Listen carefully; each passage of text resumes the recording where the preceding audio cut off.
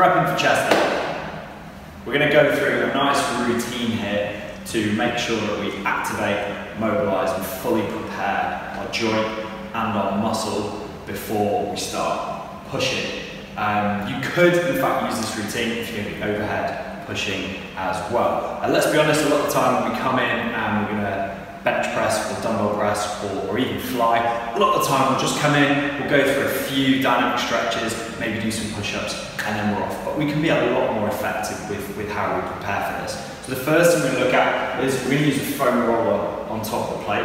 We're going to get some soft tissue work in there. The most important part of this is to try and hydrate our tissue to make sure it's fully functioning when we put it under load. Then we're going to look at some dynamic chest stretches. Now, we'll have different versions of this. Again, we're going to be on the plate.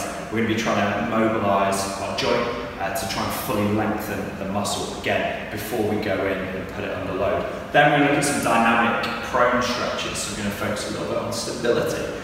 One of the key areas we tend to miss when we're barbell bench pressing, because we are bilateral, we want to really try and activate the shoulder, get those stabilizers working a little bit harder as well. And then we're going to finally finish off with a bit of practice for what's about to occur. So we're going to do some multi-directional push-ups again on top of the plate to increase a bit of vibration. So we're going to foam roll our pecs. Foam roller, it's important to find a position that's really comfortable for you, so it doesn't have to be here, it doesn't have to be here.